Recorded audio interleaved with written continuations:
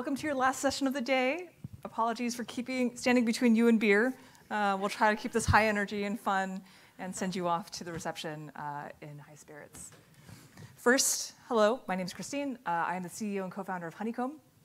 I care a lot about observability, but a lot of the techniques that I'll talk about in this talk can apply to whatever tool you happen to be using. Software in 2023 feels more like magic than it ever really has before. We are all here at this conference to explore what new magical capabilities we can add to our applications and user experiences. And for better or for worse, it feels like every CEO and CTO out there is now turning to their teams asking how LLMs can be incorporated into the core product. Lots to be excited about here. It's fun to be squarely in the middle of a phase change in progress, where everything is new to everyone together. But there's also a reality check of there being a lot more demand for AI functionality than the people who have expertise to build it. And that means software engineering teams are often the ones who are picking up the task to just figure it out and build it. And to be clear, from my perspective, this is something that's okay. As a generalist software engineer, the fewer silos we can build, the better. The more we can transfer existing skills, the better. So this is my bias coming into this talk and about why we're trying to pull in existing techniques to leverage in this new space. Because on one hand, using and building on top of LLMs, it's a lot like using any other black box that you interact with via API. Lots of consistent expectations we can set about how we make sense of them. And in essence, we've learned how to develop against these black boxes and turn them into testable and mockable and reliable parts of our systems. But there's one key difference between having your application behavior rely on an LLM versus like a payments provider. How predictable the behavior of that black box is. And that difference, that lack of predictability, breaks apart all of the different techniques we've built up along the years for making sense of our complex software systems. We have all these techniques to ensure correctness of the software that we put out in the world. But where with a normal set of APIs, you can fairly tightly constrain the inputs, you can reason about what inputs are valid and invalid. When we build in LLMs, we are often literally inviting free-form, open user input in whatever language and words they want to use. Reproducibility becomes a lot more challenging. Regressions are going to happen, especially if you have a model team or public API that is actively improving the model that your application is depending on. And with a tightly constrained black box API, again, you can reason about it in a way where I have a bank account, I'm going to debit $5 from it, that bank account should have $5 fewer in it. It's much easier to reason about and debug than a thing that is literally meant to simulate the full flexibility of human expression. So ensuring correctness is a lot harder. And I have heard that the right way to solve these problems is to build an evaluation system to evaluate the effectiveness of the models in your prompt, which is absolutely a thing that you can do if you have an ML team to do it. But most of us aren't ML engineers. And the promise of an LLM exposed via API is that we shouldn't have to be an ML engineer to incorporate this technology. RAG pipelines make this even more complicated when we're adding additional context to our applications to help LLMs return better results. And it's just more work that your application does and introduces even more unpredictability into how these applications behave. So this turning upside down of our worldview is happening on a literal software engineering systems engineering level, because these black boxes aren't testable or debuggable in a traditional sense anymore, and there's no solid sense of correct behavior that we can fall back to. It's also true from a meta level. There is no environment where we can conduct our tests and feel confident in graduating that to production. even normal product development practices have to be turned inside out. You can't just be like, oh, well, I have this early access group, and I like how they're using the product, and now I can release it to the wild, and that will be a fair simulation. When the possible range of inputs is anything a human can dream up, all you're doing by limiting the folks who are able to use this feature is by constraining the set of inevitable failures you will encounter when an uncontrolled and unprompted group start to do things in your product that you never expected them to do. So, should we give up on everything we've learned about building and operating software systems and embrace the rights of the prompt engineer as a special skill set? If you have been paying attention to the title of this talk, the answer is obviously no. Because we already have a model for how to measure and debug and move the needle on unpredictable and qualitative experiences. Observability. And bear with me a little bit, this term has become so commonplace, it's kind of fallen out of fashion to redefine it. But as someone who's been talking about it for a while, hear me, I think it'll help some pieces fall into place. Term originally comes from control theory. It's about inputs and outputs, and it can often feel overly formal when we're talking about software systems, which it still emphatically applies to. But it pretty literally feels applicable to a system that can't be monitored or simulated with traditional techniques. Less formally, I think of it as a way to compare expected behavior against actual behavior, but in live systems. And to ground this in things we may be familiar with, for a standard web app that you might be using, whether this is your bank website or something else, we can capture what is happening inside the software by looking at the arguments we're sending it, the parameters we're sending it, some metadata about how the app was running, and what was returned. And this lets us reason about the behavior that we expected for a given set of parameters in order for the engineers to debug and reproduce the issue that the actual behavior, when the actual behavior deviates from that expectation. And the thing about black boxes, these external APIs that we can use, is that even if it depends on something that's outside of our control, we can extend that technique, look at the inputs and outputs, and reason about what's happening and why, and how what we're feeding it influences its behavior. The approach becomes the same for LLMs, unpredictable and non-deterministic as they are. It is a blanket statement that in complex systems, software patterns become unpredictable and change over time. With LLMs, that assertion becomes a guarantee. If you use LLMs, your data sets are going to be unpredictable and will change over time. And key to operating sanely on that magical foundation is having a way to gather, aggregate, and explore that data in a way that captures as accurately what that user actually experienced. By accurately, I mean expressively, right? In things that reflect what your application is trying to do. That's what lets you reason and build and ensure a quality user experience on top of LLMs. The ability to understand from the outside why your user got a certain response and how to prevent hallucination and what your application can do to ensure as high quality an experience as possible. Because observability ultimately is here to create feedback loops that let you learn from what's really happening in the code. The same way that we've learned how to work iteratively with tests, observability lets us all ship sooner, observe those results in the wild, and wrap those observations back in the development process as quickly as possible. So a little bit of a reality check. Why are we listening to me, besides I'm on stage and you have to and we don't have beer yet? Well, Honeycomb is a SaaS tool, and we happened to release our query assistant, small feature built on top of LLMs, in May 2023. When I say small, I think the customer impact was quite high, but only took us about 6 weeks of development, and we dedicated about 8 weeks afterwards to iterate on the experience. And I really like calling out this last piece, because what we were able to do was really lean into watching real users in the wild use the feature and improve it live with that feedback. A quick overview on what this did.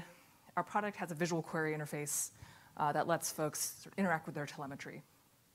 We believe that point and click is always easier for someone to learn than an open text box. But even so, there's a learning curve to use any UI. We're really excited about using LLMs as a translation layer from the human intent into what the GUI actually needed.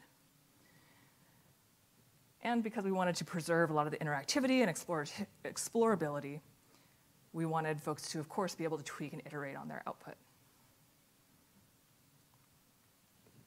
And so you can see, okay, you type in the thing, we do the translation, you can keep iterating. Because of this, there's no, and I think this is true of a lot of features, functionality built on LLMs, there's no concrete or qualitative result that we can rely on that says, great, this feature is good, it did its job. It's a very qualitative sort of ask, hey, user, did this help you? Was this result helpful? Did it move you along in your investigation? And using this philosophy of observability, really gathering feedback and thinking about things from the user perspective, we were able to capture qualitative feedback and use that to posit some higher level product goals, like, will this help retain new users? Will this smooth the learning curve? And feed that back into our, measure those results and feed that back into our iteration. Spoiler alert, we hit these goals. We were really thrilled by how this was received. And yet, we still meet a lot of teams who are still in the early stages of their exploring with LLMs, who were not as confident as we were to ship something live and see how people used it. And I think that this is rooted in the fact that when you're comfortable with this approach to observing a system from the outside, measuring results, and expecting to pull them back in quickly, you can have a level of confidence in what you put out there that flexes really well to the uncertainty of this new world. As we were building our feature, these are a set of things that we learned. I imagine for anyone who's been building on their own, these things are not new. Your users will do things that are unpredictable. You will have something that you're improving over here that breaks something over there.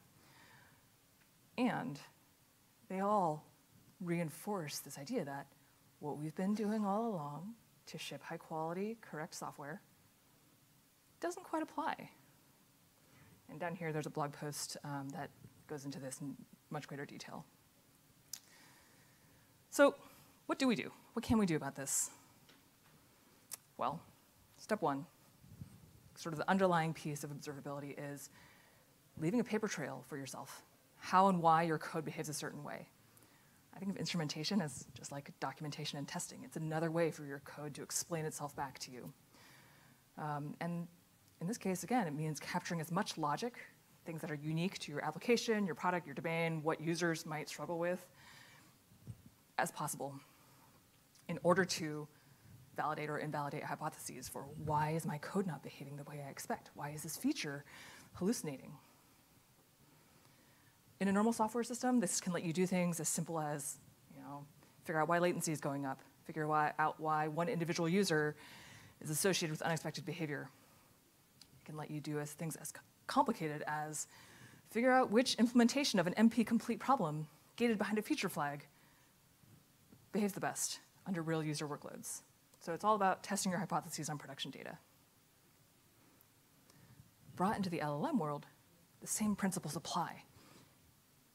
If you capture as much as you can about what your users are doing in their system in a format that lets you look at overarching performance and then also debug into individual detailed transactions, you can do this sort of zooming in, zooming out, high-level trends, individual debugging that we need to iterate quickly with unpredictable systems.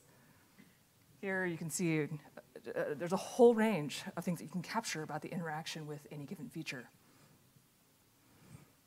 Capturing this sort of data lets you ask high-level questions about the end-user experience, score the quality of the response, aggregate on that, track progress over time. You can ask and answer high-level questions about trends in the latency of those LLMs, what it's actually like to hit that API, whether the problem is on your side or theirs.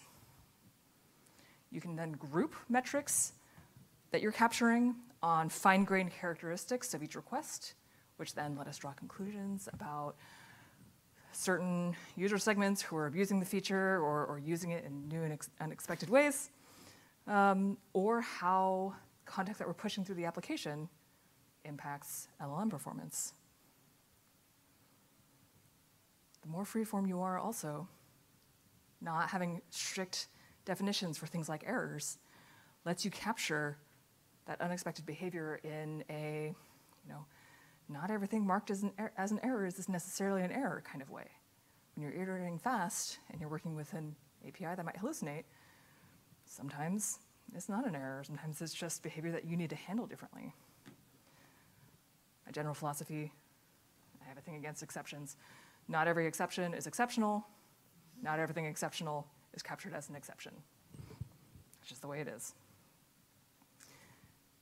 And when you use something like traces to tie all these pieces together, these complex pipelines, this rolling up of context, you can see how all of these pieces contribute to a certain user experience.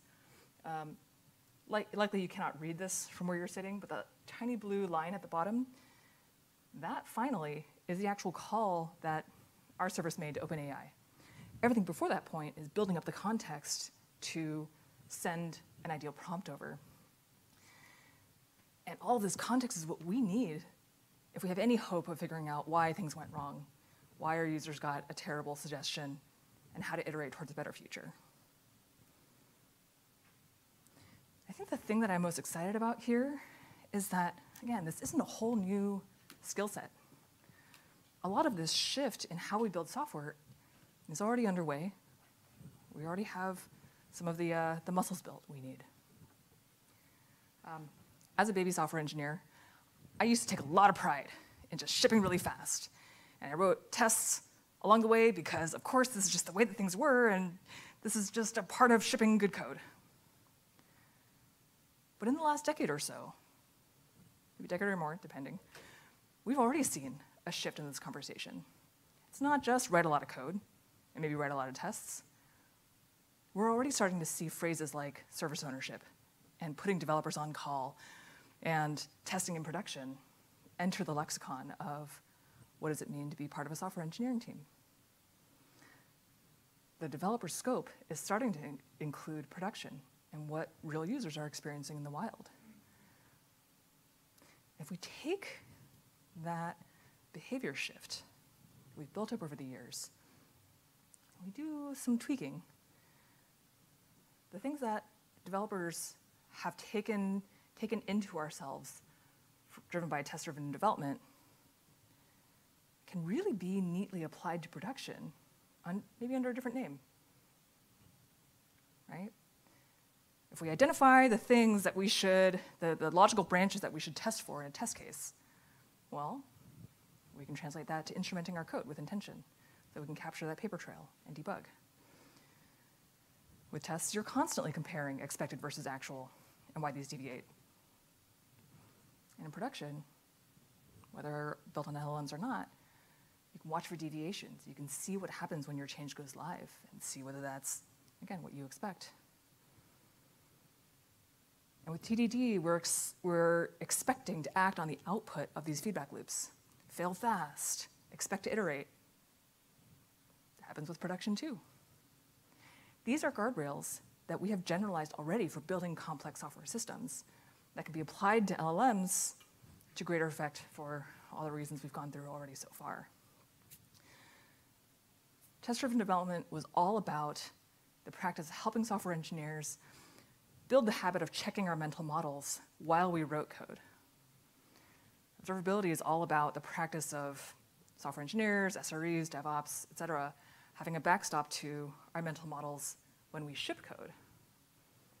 And this ability to sanity check the LLMs, necessary when we're never going to be able to have a mental model that is accurate enough to rely on. Because like it or not, in this new Gen AI world, nothing is predictable. except that there will be chaos. I see you taking a photo. I'll have a thing at the end where you all can download the slides if you need. So I want to highlight one very specific technique that is a little bit, it's adjacent to, but a little bit different from observability, which is a concept popularized through the rise of SRE, commonly associated with existing software systems and ensuring consistent behavior. Just in case folks in the audience may not be familiar with this, I think of it as a way to force product and service owners to align on a definition of what it means to provide great service to users. Often it can manifest in statements like these, and often they're used to set a baseline and measure degradation over time. You hear them a lot associated with uptime and performance and SRE metrics. But in our world, in the world of building on LLMs, when the LLM landscape is moving so quickly and best practices are emerging, it's almost like the emphasis there shifts. Instead of expecting degradation to be, an uncommon case to watch out for, instead, SLOs you can flip them and have them help you watch out for, react to, improve on something that you know is going to happen. Having the landscape change around you change and having your feature behave differently than what you expect. I'll show you an example. When we released our feature, I mentioned 6 weeks in development. We gave ourselves 8 weeks to iterate. This is a thing that we posited worked and weren't really sure. What we did is, instead of setting a baseline and then freaking out if it went down, we set a fairly low baseline. Usually SLOs are measured in terms of 9s. Here we set it at 70-something. We chose to set our SLO to baseline and actually use it to track improvement, saying, hey, this is what we're releasing. We want to make it better. We want to make the user experience better. We want this to be more useful over time. And we used, again, all this tooling around SLOs to help us identify the highest impact things we could do to move that line upward. This sort of telemetry that we captured, the expressiveness that we were able to rely on to map it back to our application logic is what allows the team to iterate fast, iterate confidently, and work around this unpredictable and inherently hard to model API. And by choosing to measure from the outside in, it enabled a level of debuggability that you don't get if you think, oh, I'm just going to instrument the LLM or I'm going to build my own model. It allows for this decoupling and moving faster. But you don't have to take my word for it.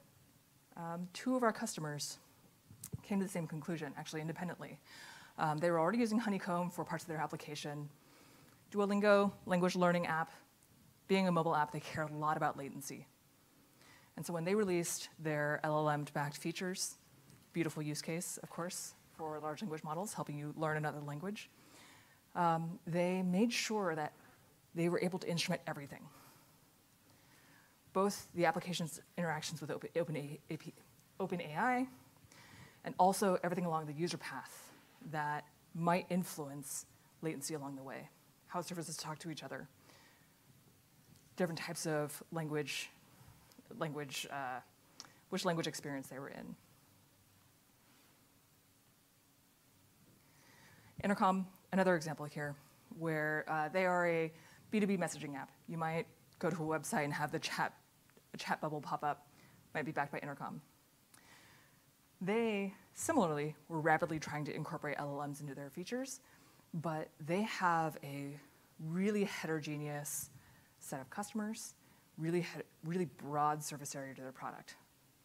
And so what they cared about was user experience while they were changing out some of their plumbing, and being able to track as many possible parameters at a given time so that they could isolate which set of parameters impacted that ultimate user experience while introducing LLMs.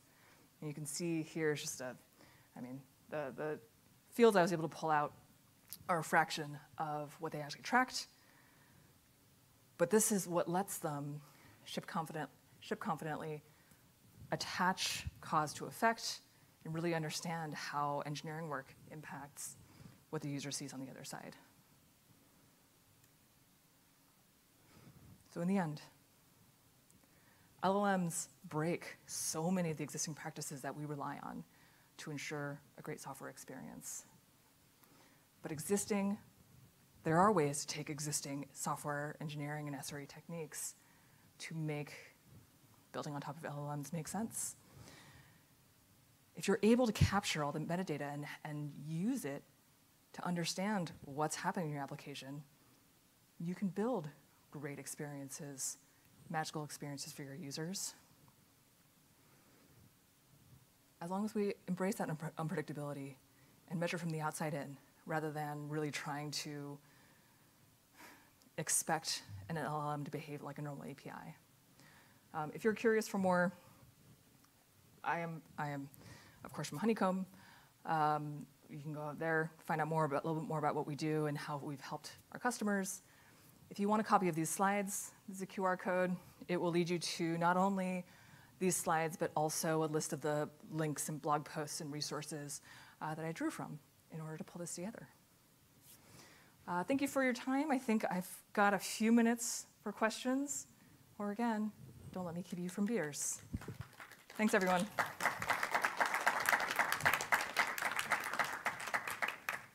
Any questions? Yeah.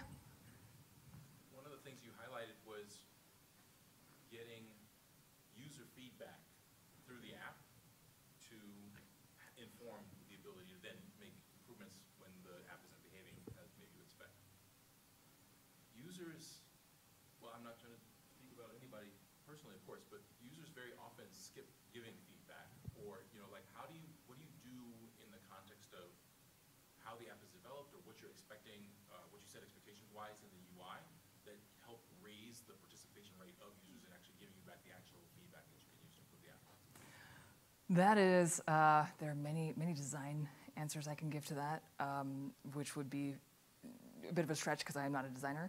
I think what I would do if, let's say, like you're saying, I look at the number of people that gave us that feedback and it's only like 3% of the people who actually use the feature, I would look at other signals for what would they do next that indicated it was helpful. They're running queries in our tool. If they are able to sort of move on to their next query, maybe it was helpful. If it was different, if they just reran the same query again, or what they started with, maybe not helpful. I think GitHub Copilot last year actually released a really interesting study here where they similarly didn't want to rely on subjective feedback. They wanted to look at other signals for how do we measure success of this feature? And it's a really interesting paper because they initially theorized that, I think it was, they were like, oh, if people accept our suggestion in Copilot and move on, then it was helpful. But what they found through a mixture of quantitative and qualitative feedback is the real measure of success is whether they accepted but then iterated on it. They tweaked it. And so it's something that's going to be very dependent on how you are trying to help the user and what you're trying to unblock. I think, again, I would much rather spend time there than why is this thing hallucinating in the first place? Any other questions? Yeah? Yeah. So you mentioned about the observability iteration, and I think those metrics that people capture is not defined up front, and what to capture may also need to be iterated. That's a valid approach. If we need this to be measured in the future, then add that metrics to the application, or if we don't feel this is not the right metrics, we just can leave. Absolutely. Okay, well, this is demo data, but 1,000%, what you are capturing as that paper trail should, as your feature evolves, the telemetry you're capturing should probably evolve, the same way that tests and documentation evolve, right? The information in the metadata that you need to understand what's actually happening is necessarily going to be tied to what you're actually doing in the application. If you have a feature flag in the feature, boy, you probably want to know if the feature flag is turned on or off, if the logic branches. And so I think that there is, I've met some teams where they're like, oh, well, we have our set of metrics and it should never change, and like these are the blessed set of metrics that we use to understand our application. And I feel like that is just trying to build software with like one hand behind your back or a foot stuck in the ground, because you're not going to be able to adapt. Certainly, there's some, it's possible to go too far to an extreme. Like as a team, you want to identify some conventions for which fields mean what, and how to sort of have canonical, like this is a customer ID, this is a user ID. But I think modern observability tooling allows for that flexibility and allows for, oh, I want to add this new field because I've added this new path through my application. Does that answer your question? Thanks. I have lots of feelings about what people should and should not be able to do with data, mostly what they should be able to do, and some tools make that harder than others, but we can have that conversation while I'm not on stage trying to be vendor neutral. Yes? Is there some tooling? Yeah. Probably. I think that, I mean, there's an infinite number of cool things coming out these days.